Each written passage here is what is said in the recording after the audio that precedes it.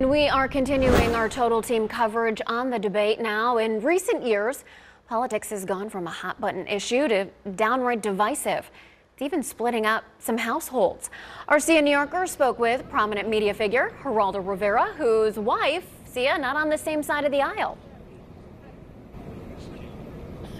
Absolutely, Nicole. Now, right now, he's in a good place, but ask his wife, Erica, tomorrow, and she might tell you differently. Now, the couple very generously invited me and photojournalist Marty Deshawn into their home where we talked about how they've stayed married for more than 20 years, despite the last 4 years. Take a listen.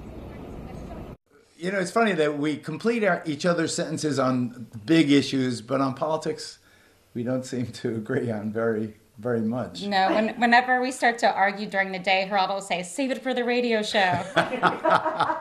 and she gets so emotional, so passionate about it. I like that, but on the other hand, you know, come on, honey, we got to give it a break a little bit when we're on when we're off the air, and we do. We have a wonderful relationship. We've been together. Politics is not life. Well, it is in a way, but it is in a way.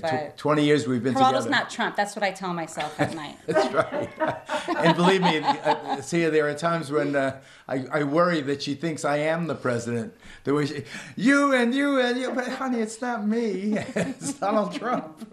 Oh my goodness. Tell us about your yard sign. It got a lot of attention.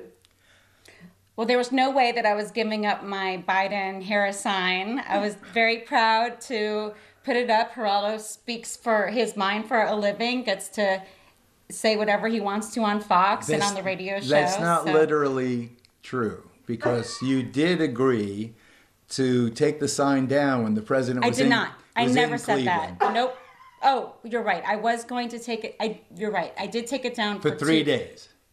I think it was 2 days. 2 days. I begged her. I said, "What if the president comes over the house?" And he sees a Biden-Harris sign on the front yard. An educated woman lives here. Can't we please give it a break for 2 days? Oh my God. Listen, that very loving couple has some great advice. So coming up on 19 News at about 4:45, hear more from them and an author and therapist who writes about love and politics. We've got some great tips coming up for you. Reporting here in Cleveland, Nyorkor, 19 News. Our love has survived the past 4 years. Kind of crazy. There have been some heated moments. I can imagine. And you know what, though? They're not alone. That's Fox News personality and radio host Geraldo Rivera and his wife Erica. They are one example of a couple that's making it worse. Work. Of course, it's an age-old question that has added relevance in this time. Can love survive the political cycle? Our Nyorkor is live to show us how some are navigating it. Nicole and Chris, yes, the race to the White House is in full swing, and now more than ever, the couples are finding themselves fighting about politics. But folks I talk with say it doesn't have to be that way.